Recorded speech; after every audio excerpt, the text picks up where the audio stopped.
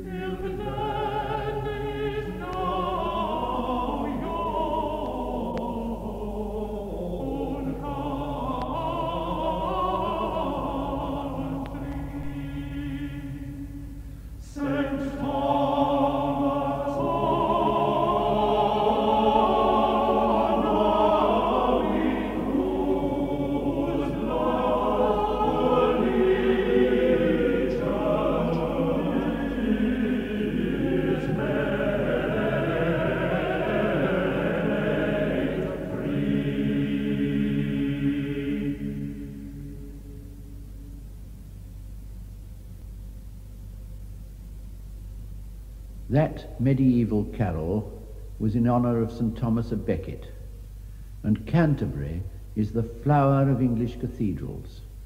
Of course, we know Christianity was first brought to this part of England by St. Augustine, but what made the cathedral the chief place of pilgrimage in Christendom after Jerusalem and Rome was the shrine of St. Thomas of Becket, murdered here in 1170. He was a most famous saint. Miracles occurred at his tomb. The heaviest bell in many a tower is called Tom after him. Canterbury bells are named after the bells on pilgrims' horses. Cantering means riding the easy pace by which the pilgrims came. From the Low Countries they landed at Sandwich, from France at Southampton, and joined people coming from the west along the Pilgrim's Way, which can still be traced through Surrey. Most frequented of all was the route from London by which Chaucer's pilgrims came. To go to Canterbury today still gives you the feeling of a pilgrimage. There are those twin towers on the west front, and the lace-like grace of the central tower, Bell Harry, shining whitish yellow from far off over the apple orchards and oast houses as we approach the city. Then the narrow medieval alleys close in, and Bell Harry alone dominates the sky, and the cathedral itself is hidden by little houses and the flint walls that surround the precincts. Out of the butter market and through the Tudor stone gatehouse, and there's the southwest porch and the whole soaring cathedral, with its slender lines of buttresses leading your eye up to the many pinnacled towers. It's no good bothering you with dates and names and history. There's so much of all of them in every stone here that I'd never stop. Let's just continue on our pilgrimage. Now we're inside the cathedral. See that tall nave. The pillars lean out somewhat as they rise, many-shafted, to support the fan-vaulted roof. This is in order to give an increased effect of height. And look at that pierced stone girder across the easternmost arch. It's one of 4 to prop the pillars which support the central tower, Bell Harry. Now we'll go down the north aisle to the place of martyrdom. The building leads you on to more and more vistas. It's a pilgrim church, whose end was the shrine. There, in the north transept, sunk below the level of where we're standing, is a stone marking the place where Becket was slain. On now, through this iron grille towards the shrine, up that long flight of shallow steps. See thou how they've been worn by multitudes of pairs of pilgrims. And look at the vistas here. We're in the Norman part of the church, or rather Norman turning to pointed Gothic, a style called transitional. The stone came over the water from Caen. This is a French building, of the days when France and England were one and called Christendom. The chapels are round-ended. Notice the brightly painted tombs, the recumbent effigy of Henry IV, bearded and with little angels holding up his crown. Look at the intense blues and reds of the stained glass in the round-headed windows. Much of this is 13th century glass, and of the same glowing splendor as that of Chartres and Bourges. The high altars on our right, screened from us, and the church curves inwards as we reach the corona, the crown of the cathedral, at its extreme east end, where the shrine of St. Thomas stood. The old glass is there, the pointed arches, the Purbeck marble shafts rising high to a leafy boss, but there's no shrine. Henry VIII had it and every statue of Becket destroyed. This was partly because there was a feeling at the time that offerings to the shrine and making money out of the pilgrims was becoming what we now call a ramp. It may also have been because Henry felt that Becket was an anti-king saint, and anyhow Henry had appointed himself head of the church in England. And east of where the shrine stood is now the marble chair of St. Augustine, where archbishops of Canterbury have been enthroned since Norman times. Now let's go down into the choir. You'll have noticed how rich in medieval splendour Canterbury is, how comparatively slight was the damage done by the Puritans, and how richly the building was restored when Charles II returned to the throne. Look at those Renaissance stalls at the end, there where the Dean sits. And you see through the screen that 17th century font and painted cover in the lofty nave. Canterbury has always been treasured. It's the heart of the Anglican Communion, which now has cathedrals and churches all over the world. We now hear the choir sing "This Day Christ Was Born" by William Byrd, and a setting of the words of Psalm 130, "Out of the Deep," by Byrd's little-known contemporary, Nathaniel Giles.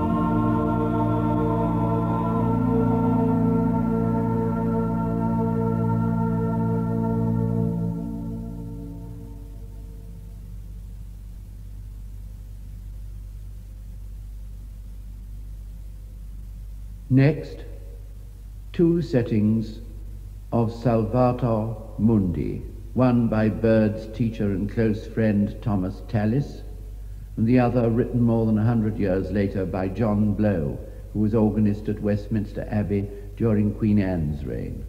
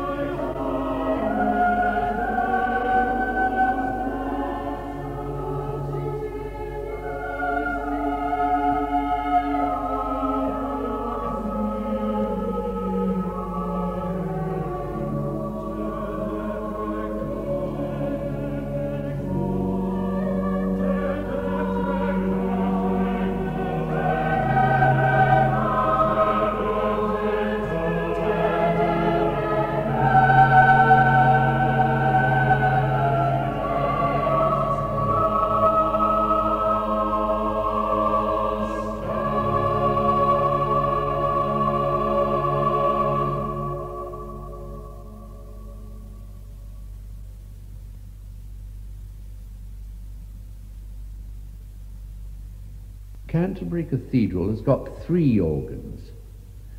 And if you go up the little narrow staircase to the top of the small screen, there you'll find all 3 consoles. The pipes of the large Willis organ are scattered along the south triforium above the choir and can't be heard well from the nave. Apart from anything else, this makes hymn singing with a full congregation difficult. So various experiments have taken place. A few years ago, they bought an electronic organ with numerous speakers, but nobody likes the sound of that. Then recently, Walkers have installed a temporary one manual instrument over the screen. And although it's by far the smallest, there are only 6 tops, it's the only one which you can really enjoy listening to from anywhere in the building. And this is the one that's being used this afternoon, and on it we hear Allan Wicks play 2 sonatas by Scarlatti.